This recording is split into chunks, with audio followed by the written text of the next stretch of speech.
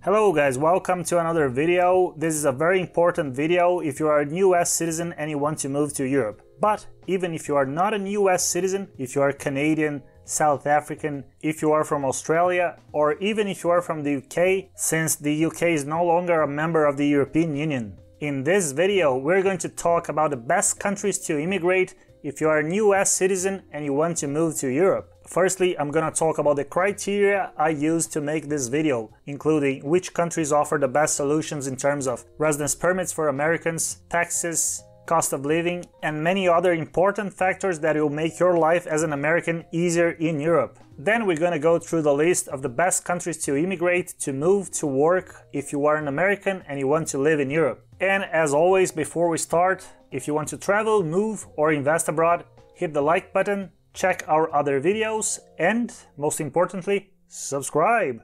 Let's start. So, before you consider moving to Europe, there are a number of factors you should consider analyzing before you choose a country. Everybody knows that Europe is famous for its history, quality of life, and cuisine. But the truth is, depending on the country you are going to move to, there are a number of important differences when it comes to taxes, residence permits, level of bureaucracy, and the cost of living.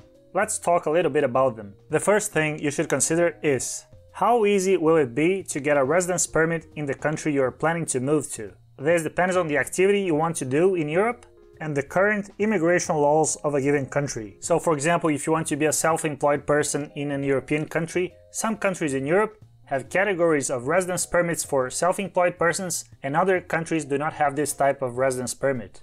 The same applies to retirees, or if you want to be an investor, or if you want to open a company. So it really depends on what you want to do in the given country and what the current laws are. The next factor you should consider are taxes. Income taxes vary greatly depending on the country you're considering to move to in Europe. And while many countries in Europe do have bilateral agreements with the US to avoid double taxation, many others do not have any kind of agreement. This is also something you should definitely consider. And another important factor is the cost of living. This varies greatly, not only on a country-to-country level, but also in different parts of the same country. So without further ado, let's start with the list. The first country is Portugal. I often talk about Portugal on the channel, and it is easy to understand why. Portugal is one of the easiest countries in the European Union to immigrate if you are a US citizen. There are multiple classes of residence permits for Americans who want to reside in Portugal, including permits for retirees, permits if you want to open a company, if you want to be a self-employed person, and it is also not difficult to get a work permit if you want to just get a job in Portugal. The second advantage of Portugal is its relatively low cost of living. Even if Portugal got very popular in the last few years, the cost of living in the country is relatively low, unless you want to live in Lisbon, where property prices are currently detached from the reality of the Portuguese economy. Then, there are many direct and relatively short flights to the east coast of the US from Portugal. From New York to Lisbon, it is just a 6 to 7 hour flight. And finally, if you live in Portugal for 5 years, you can apply for permanent residency, and after 1 year with your permanent residence card, you can apply for citizenship. Portugal allows dual citizenship. The next country is the Czech Republic, often referred as Czechia. Currently, the Czech Republic is one of the fastest growing countries in Europe. Its capital, Prague, is one of the most visited cities in the world. Despite its location right in the center of Europe, the Czech Republic still remains relatively affordable, especially when compared to its neighbors Germany and Austria.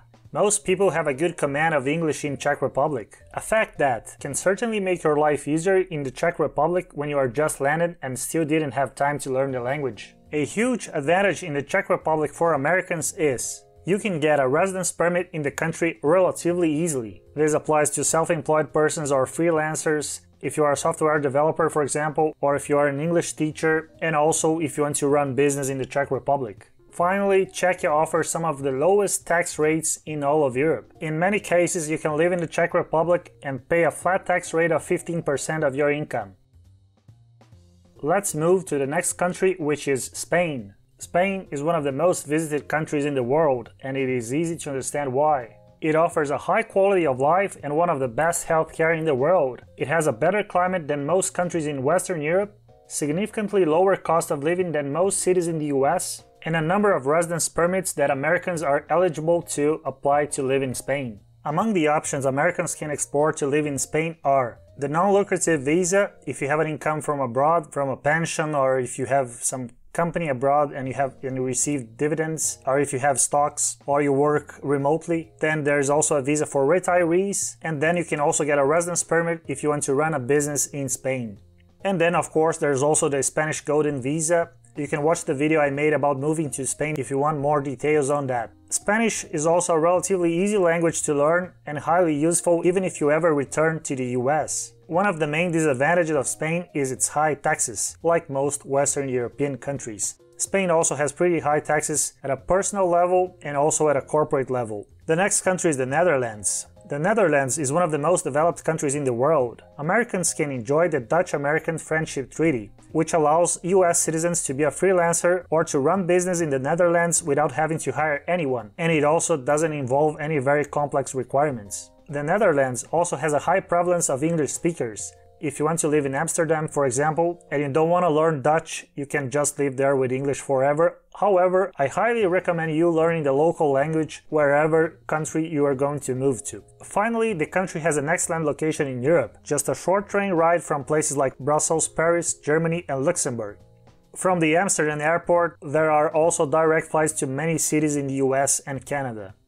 The next country is Germany. Germany is right in the center of Europe. It has one of the best healthcare systems in the world, which is also pretty inexpensive if you work in the country. It also has one of the lowest unemployment rates in the continent, and Germany, as a matter of fact, has a much more flexible work legislation than countries like France or Italy. Americans can come to Germany and become self-employed, but this doesn't apply to all professions.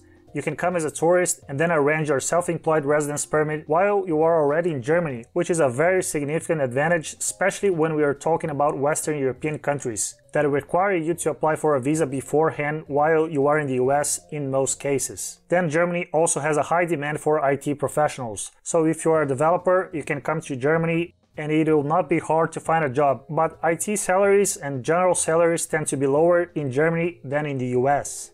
Germany is also a great place if you want to study and get a degree. Tuition fees are much lower in Germany than in the US, even if you are a US citizen. The next country is Hungary. Hungary has a cost of living much lower than the US, Canada, and most Western European countries. Budapest is the capital of Hungary and is one of the most beautiful and well-connected cities in Central Europe. Hungary does offer easy residence permits if you want to run a business, be a self-employed person, or work for a Hungarian company if you are a US citizen. Even if you are not a US citizen, Hungary has one of the most flexible residence permit policies in the European Union. The next country is Montenegro. If you want to live on the seaside in Europe, consider Montenegro. Montenegro is a beautiful place on the coast of the Adriatic Sea, with prices that are oftentimes just a fraction of what you would find in other countries in the region like Croatia or Italy. It is extremely easy to get a residence permit through real estate or by opening a company in Montenegro. So if you are a self-employed person, if you are a freelancer, or if you want to open a small hotel or restaurant, Montenegro is definitely an option you should consider. Montenegro has low taxes. It currently uses a flat tax system at 9%, which is great for investors and also if you want to retire in the country. However, Montenegro is a pretty small country, which has its disadvantages. It might be a bit boring in winter especially, has a low population, and it is highly dependent on tourism. The next country is in the Caucasus region. We are talking about Georgia.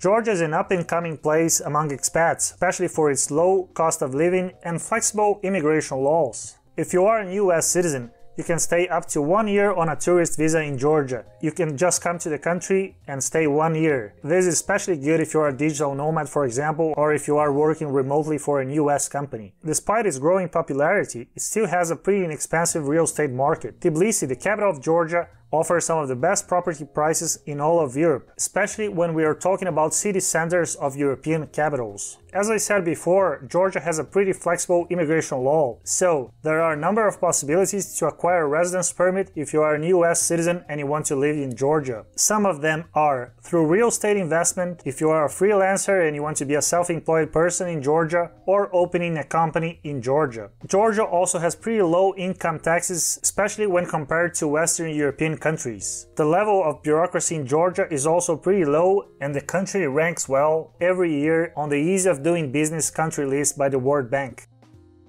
The next country is Italy. As you probably know, Italy is one of the most beautiful countries in the world, famous for its history and cuisine. It has one of the most privileged locations in Europe, just a hop from countries like Switzerland, France and Monaco. Italy also offers various visa and residence permit categories, in which Americans can become eligible if they meet the requirements. There are options for self-employed persons, running a business, retirement, or if you have a passive income. Italy also has some of the best climates in Europe. It is especially a good option if you want to live in Western Europe but you don't like cold winters. There are two important disadvantages in Italy. The first one is the low prevalence of English speakers. Although the younger generation is changing that, in smaller towns it will be often difficult to communicate if you don't speak Italian. And then Italy is also notorious for its high taxes, just like most Western European countries, including France or Sweden or Norway or Austria or many others. Finally, we come to the last country of our list, which is Greece. Greece has a lower cost of living than most Western European countries, yet it is a full EU and Schengen Treaty member. It has some of the best climates in all of Europe, just like Italy. It is especially a good choice if you want to spend winters, which are rarely cold in all parts of Greece. Just like Italy, Greece has a number of residence permit options for Americans. You can move to Greece if you are a self-employed person, an entrepreneur, if you want to invest in real estate through its Golden Visa program, and also if you are a retiree. Greece also has high taxes just like Italy and Spain, but it has a low tax regime on foreign pensions. Currently, the rate is just 7%. Finally, it is one of the most affordable places to buy real estate on the Mediterranean coast in the European Union. So you can combine all the advantages of Greece if you are, for example, a retiree and you want to invest in real estate.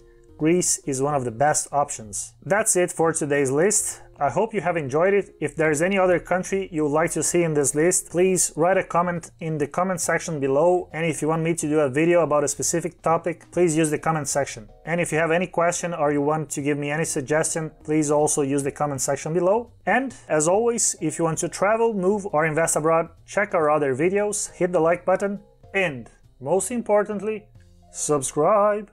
See you next time.